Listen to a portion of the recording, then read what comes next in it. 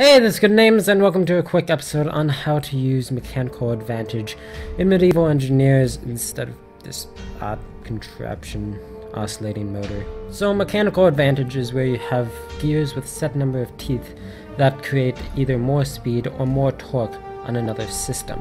So this green gear is the only one that has power right now, and it's conveniently rotating this yellow gear whenever it touches when the teeth collide.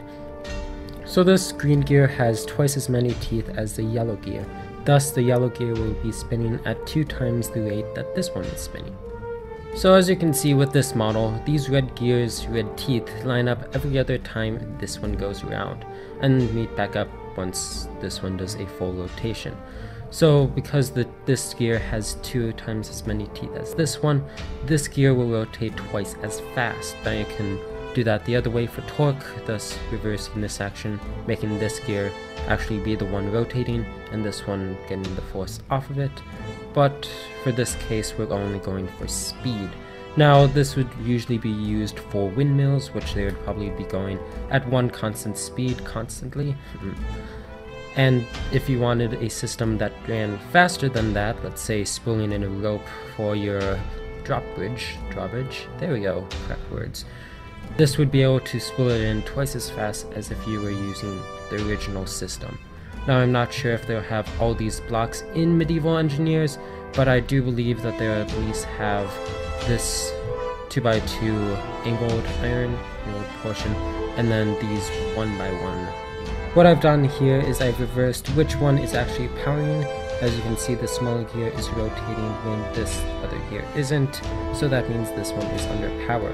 Now there'd probably be a better setup as in gears and sizes, but this is one example of you increasing torque and decreasing speed. Now this would probably be used when you have something that you need to act every 5 or 6 times you rotate around, and then have something that spools in faster, such as an automatic catapult, which I hopefully will be making soon, don't know when. So now getting into the gear setup. So this gear stays the same for all of them, but I've gone through and changed the sizing of this gear. This is technically 3 to, I guess, 2.5 because the axle is in the middle, 2.5 radius, and this has a radius of 4.5, which because of how these all line up, it got jammed, as you can see, a lot. This has since improved that, decreasing this wheel size to 3.5 and keeping this one at the set 2.5.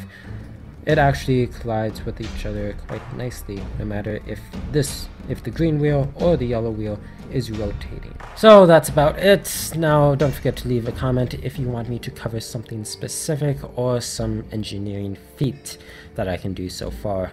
Nothing including ropes, but I always want to be using ropes when they come out in medieval engineers. So, I'll see you in the next one.